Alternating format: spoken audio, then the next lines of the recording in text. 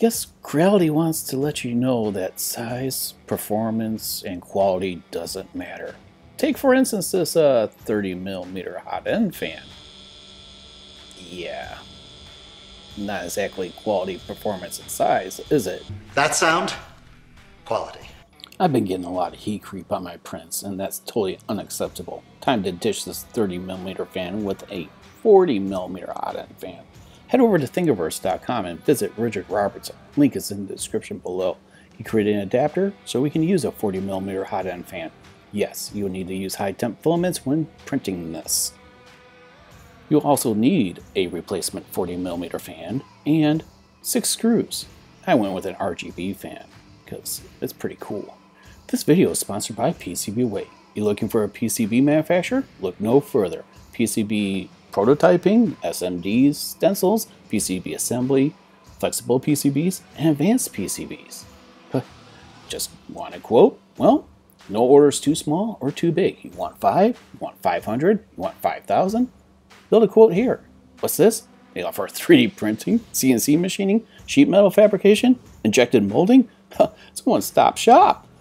Yes, again, they can help you with your assembly. Things get a little out of hand, they'll build the board for you. Pretty darn sweet. Again, they offer advanced PCBs as well. They also have a great community section where people share their products, or their inventions actually. It's great to go ahead and review what other people are working on. Thank you PCBWay for sponsoring this video. And now let's carry on. It's time to replace that Hotend fan with something cooler. Ha! See what I did there? Of course you did. Time to remove these 2 screws that's holding on this cover. Man, I feel like it's deja vu, like I've done this before. Huh. Anyways, yeah, that's a little screw decided to stick on for a ride. We're going to remove that, and please be careful because this part cooling fan is tucked behind this little retainer. Now let's set this off to the side. Looks like we have a zip tie in our way. Well, no longer. Please be careful not to cut any wires. Now we're going to remove this janky piece of crap 30mm fan that's been causing a lot of heat creep. Yes, it's just janky.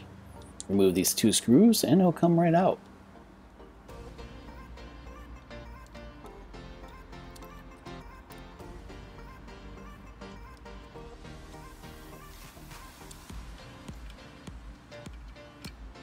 Now Creality has a hot glue addiction, so please be careful when trying to remove this Hotend fan plug.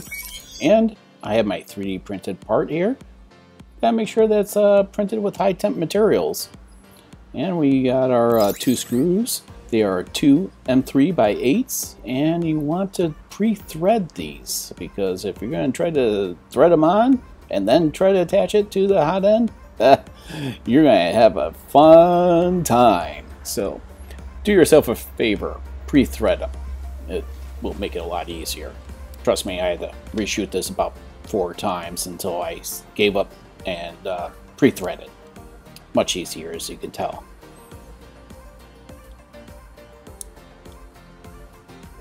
Chances are your cooling block is made out of a softer material like aluminum, so don't over-torque those screws. Otherwise, yeah, they'll strip.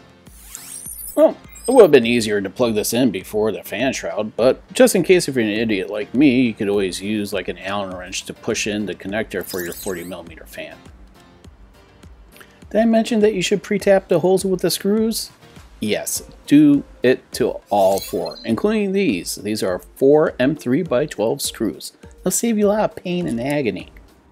Now you'll still see I'm fidgeting around with these screws. That's because this part was printed with polycarbonate carbon fiber, and it really doesn't like to be threaded all that well.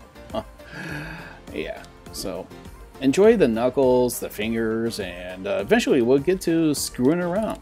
I'll catch you in a few seconds.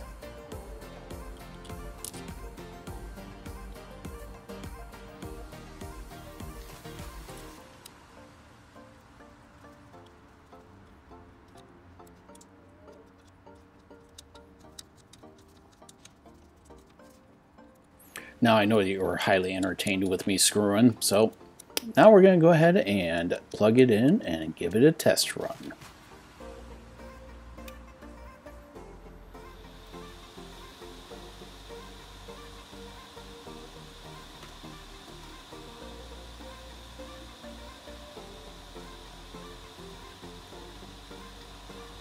Successful test.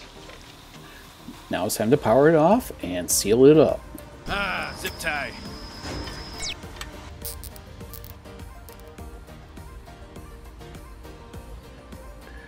Careful not to cut a wire. Put the last 2 screws on and we'll be done. Now, the quality of the 30mm fan is definitely questionable. That's the original one from when the machine was purchased, and it's been making noise ever since. I've been getting the heat creep on a lot of my prints, and I believe replacing the 30mm with a 40mm hot end fan is the correct way to go. I mean, look, it looks like it's a natural fit. Let's plug it in and turn it on.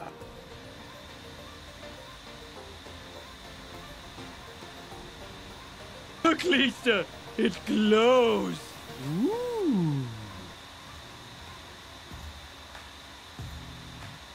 I'm going with a Jesse PLA, pure cyan. Layer height's 0.12 and wall is 1.2 at 35mm per second. Let's see how this print turns out.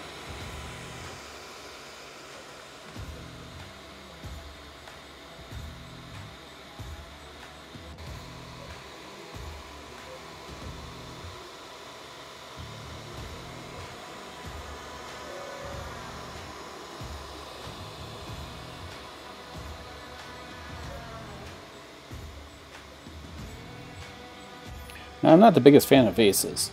I don't like really printing them, but this caught my eye. It's a design by Clockspring. It's a reciprocal vase. You can go to myminifactory.com, users Clockspring. I figured this would be a nice challenge for this printer. Let's go ahead and take it off and see what it looks like.